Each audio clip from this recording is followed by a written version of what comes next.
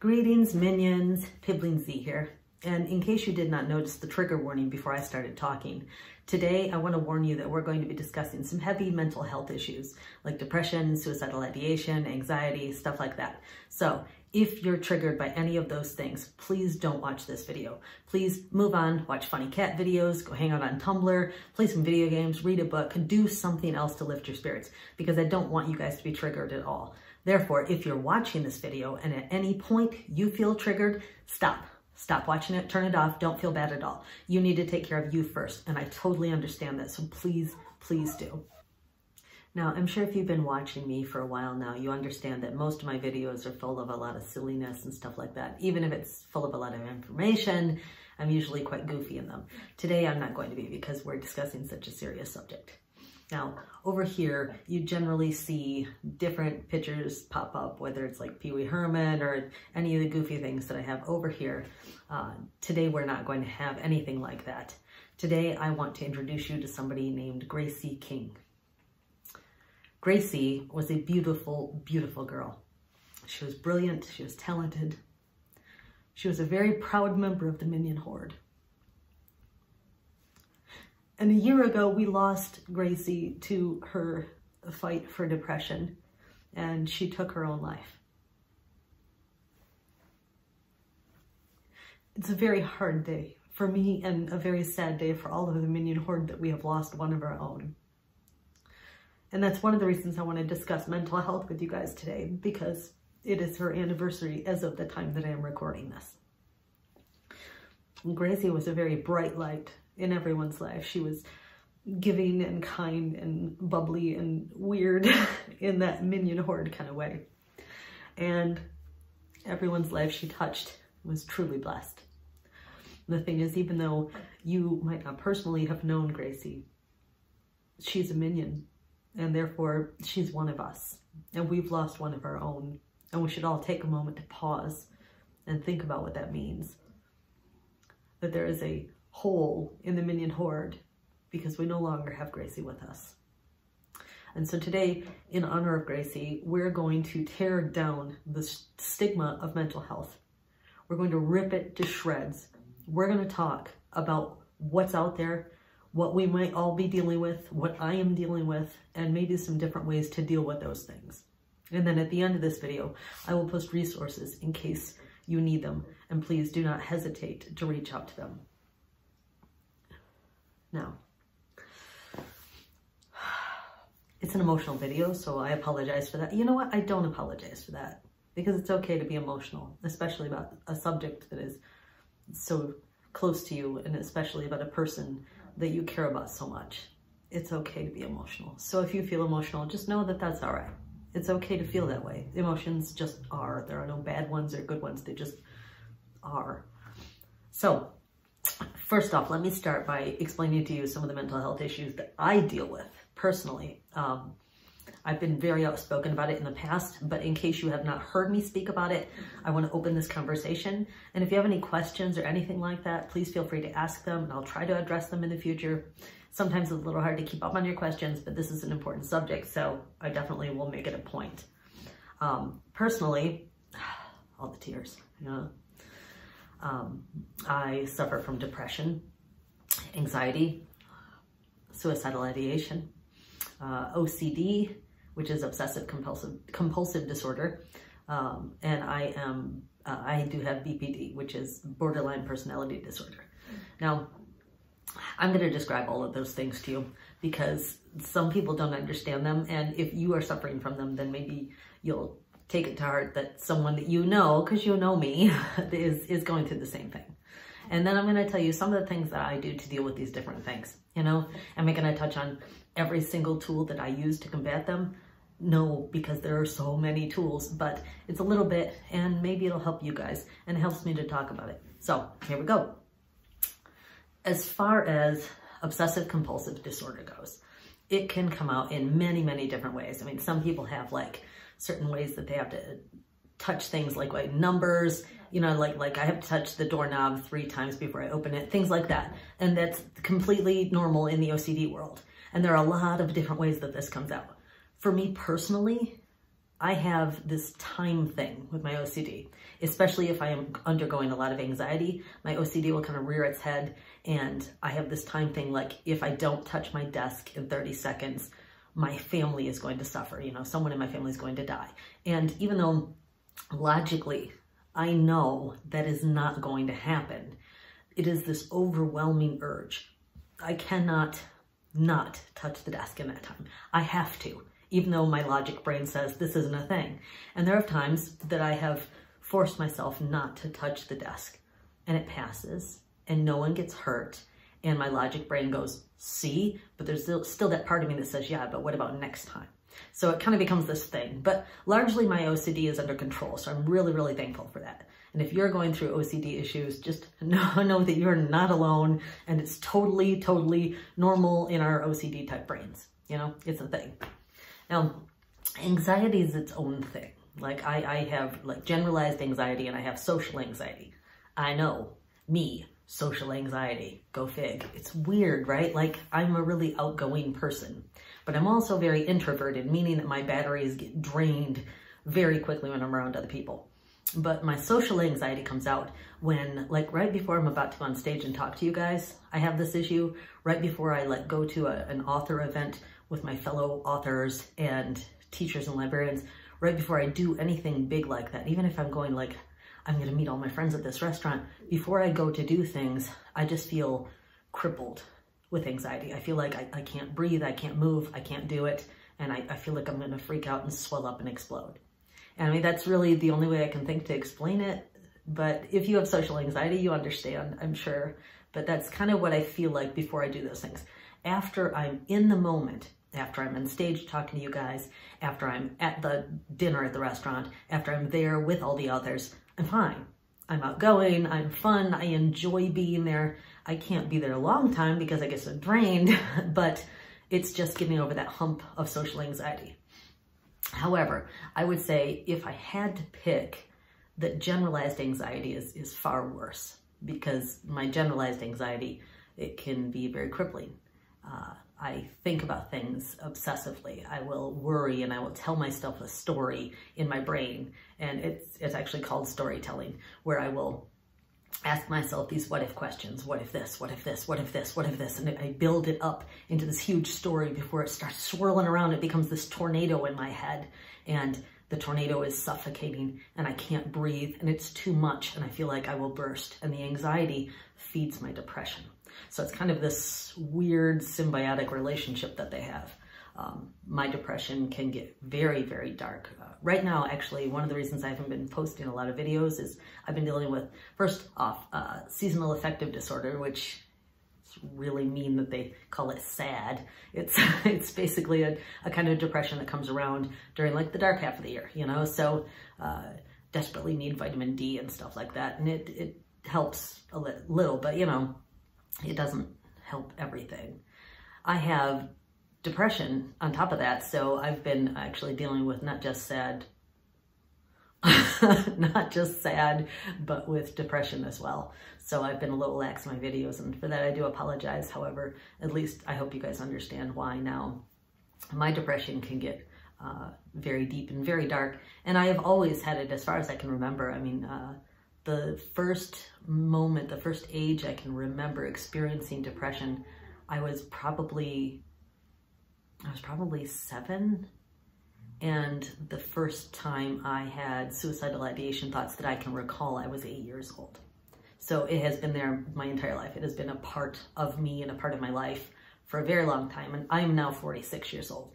So this is something that's just been with me forever. And for the longest time, I had not had it treated or anything like that. I didn't have a lot of therapy. I didn't have any medication. I really thought that that's just how life was. I thought this is how everyone's life is. You know, everyone thinks all these dark thoughts. Everyone just struggles with getting up and getting dressed, or getting up and taking a shower, or getting through work, or struggles with reminding themselves to eat, you know, struggles with pulling themselves off the couch. I thought everyone's like this. This is how we all feel, and it's just life. It turns out that's not life. And I went through the darkest period of my life semi-recently, you know, for 6 years, I was deep, deep in a very dark depression and very wrapped up in suicidal ideation. It turns out that that 6-year period actually was the launching point for me getting help and for me learning more about my mental health issues and for learning that it's not normal. I mean, it's normal in that most people deal with mental health issues, but it's not normal to accept that that is just the way life is for everyone. So because of that, I sought extensive therapy and I experienced this wonderful program for about 6 months called dialectical behavior therapy. And it was incredible. It was this, basically, I would go through cognitive behavioral therapy, which is when you just sit down with a therapist and talk. And then I would also, once a week, I would go to class, which was part of the DBT, the dialectical behavior therapy. And in class, we would learn all about the different skills and different tools that we could use, not to take away any issues that we're having, like anxiety or depression, but find out ways to ease it to a point where it's like, I'm really uncomfortable, but I'm comfortable enough that I can keep functioning, and use other tools to help me ease my pain. And that was immeasurably helpful. And I really, really credit DBT for saving my life, even though I'm the one that saved my life. And I've gone very, very dark over the years, and I'm very proud to say that now, when I am experiencing a bout of depression, which I am currently, when I'm experiencing a bout of depression, I feel awful because I feel sad and alone, but I feel hopeful because I know now how to pull myself out of it. It's not so much pulling myself out of it, really, though. It's more like waiting, you know. I use my tools and I make it as bearable as I can until I come out on the other side. And that's what I do. So those are pretty much the mental health issues that I deal with on a day-to-day basis. Whatever it is that you're dealing with, please know that you are not alone. It is so, so common to have mental health issues. I mean, I personally know very, very few people that aren't dealing with mental health issues. And people that aren't dealing with things like depression and anxiety, generally they will have had trauma in their life and then they experience PTSD. So there is almost always some kind of mental health issue somewhere within someone. And the good thing is that that means there are more people out there that we can relate to and more people that they can relate to. And through that, maybe we can help each other, because that's what life is about. Life is about lifting others up and lifting yourself up and just making the world a better place. So let's do what we can. Now, some of the tools that I use are very specific to things like anxiety or depression, but I'm going to give you a couple of the tools that kind of cross over those boundaries. Whenever I'm feeling really just wound up and have that emotional tornado coming in, sucking all the oxygen out of me, when I'm dealing with a lot of anxiety, which does tend to blend over into depression, one of the first things that I do is I do deep breathing exercises where I will stop everything. Stop moving, stop talking, stop doing whatever it is I'm doing. If I can, I'll go to a quiet place, but if I can't, I'll stop right where I am. And I close my eyes and I try to block everything out, not really not hear everything, just know that it's all static noise. And then I breathe very slowly in for 4 seconds and I hold it for 4 seconds. And then I breathe very slowly out for 4 seconds. And I'll do that 3 or 4 times, and it tends to feed oxygen to my brain, and it calms me down, gets all the chemicals working in the right way, and it just kind of brings me, I call it bringing me back to zero, and that brings me back to zero really well. Another one that I really like, and this is especially helpful for me if I'm having a panic attack, it's called engage your senses. And so once again, I close my eyes first off, and then I engage all my senses. I will close my eyes and I will think, what do I hear? And I will really immerse myself in that moment and identify, this is what I hear. What do I smell? What do I taste? What am I touching? What do I feel? Like is it concrete under my feet? What is it that I'm feeling? And then I will open my eyes and think, what do I see?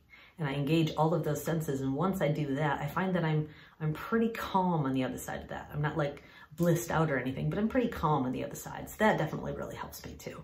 The breathing is really important, and engaging my senses. I'd say those are the 2 big ones for me. I'm also a huge, huge fan of meditation. I mean, I don't have a set schedule for meditation. I used to get up and I would meditate in the morning and I would meditate in the afternoon. Now it's more of a as needed basis. I do meditate still once or twice a day, but generally it's at my desk or something like that. You know, when I have a moment where I'm like, you know what, I should probably meditate because I'm feeling a little, if you've ever felt, meditation is for you. I really think the apps are very helpful that are out there. There are 2 apps that I really rely on.